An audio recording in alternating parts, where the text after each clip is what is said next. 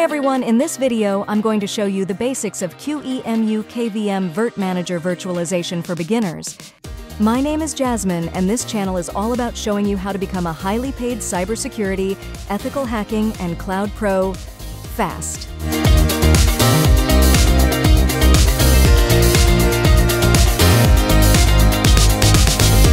Today, we are diving into the world of virtualization with Qemu, KVM, and Virt-Manager. If you're a beginner looking to set up and manage virtual machines on your Linux system, you're in the right place. We'll cover everything from the basics of virtualization to installing and configuring Qemu, KVM, and Virt-Manager. By the end of this video, you'll have the knowledge and confidence to create and run your own virtual machines with ease. Before getting started, let's quickly go over some key components we'll be using. First up, we have Qemu. Qemu stands for Quick Emulator, and it's a powerful open-source machine emulator and virtualizer. It allows you to run software designed for one machine on a completely different machine. This makes Qemu incredibly versatile and useful for a wide range of virtualization tasks.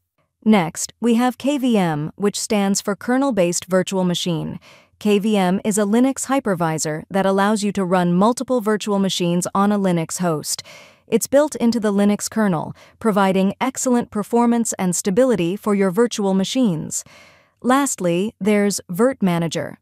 Virt-Manager, or Virtual Machine Manager, is a user-friendly graphical interface for managing virtual machines via Libvirt. It simplifies the process of creating, configuring, and managing virtual machines, making it perfect for both beginners and advanced users. With these tools, you can perform a variety of tasks, such as running multiple operating systems simultaneously, testing software in different environments, setting up isolated development environments, and even simulating networks for educational purposes. The possibilities are endless. So, let's get started. I've already got VirtualBox installed and set up. I've selected the live virtual machine and clicked on Start. This will bring up a new screen. Select the option Try or Install Ubuntu. The installation has begun. Once the VM starts, we need to install Ubuntu.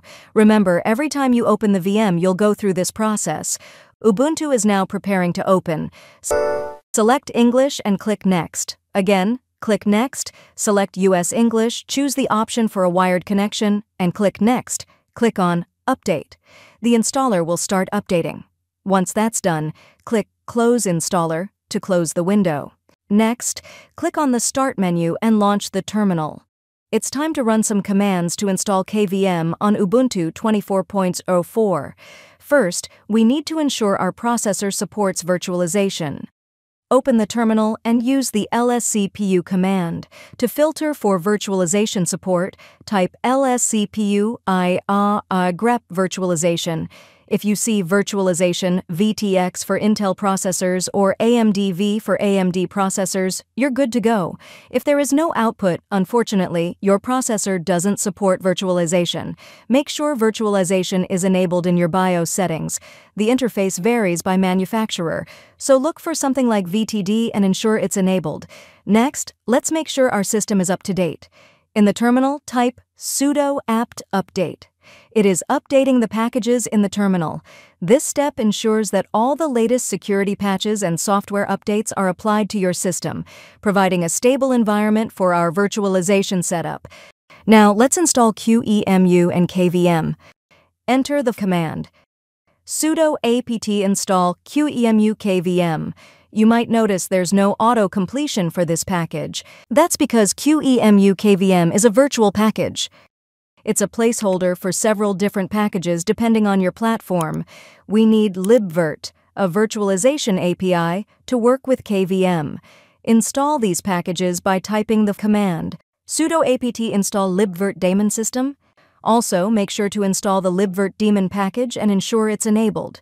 Sudo systemctl enable libvirt-d and in sudo systemcl start libvirt-td. Next, add your user to the KVM group with the command sudo adduser user KVM. This step is essential because it grants your user account the necessary permissions to use KVM. To ensure KVM was installed correctly, use the virsh command. If it responds, you're all set. Finally, let's install Virt-Manager, a graphical interface for KVM, using this command, sudo apt install Virt-Manager. Now, after the successful installation of Virt-Manager, open it by using the command sudo Virt-Manager. If you see Qemu/KVM listed, everything is set up correctly. Let's create a new virtual machine. Click Create a new virtual machine and select Local Install Media. Browse to your Ubuntu 24.04 ISO file and then click on Forward. Allocate the desired memory and CPUs for your VM. For beginners, I recommend starting with at least 2 GB of RAM and 2 CPUs if your host system allows it. Decide how much disk space to allocate for the virtual disk. Typically, 20 GB is sufficient for a standard Ubuntu installation, but you can adjust this based on your needs. Give a name to your virtual machine and create it.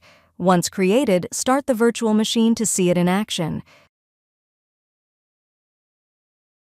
Here we have a virtual instance of Ubuntu running on top of your physical host. And there you have it. We've successfully set up Qemu, KVM, and Virt-Manager on our Linux system and created a virtual machine. Whether you're a developer, IT professional, or just curious about virtualization, this setup will give you a powerful environment to work with. I hope you found this tutorial helpful. If you did, please give it a thumbs up and consider subscribing to my channel for more tech tutorials and guides.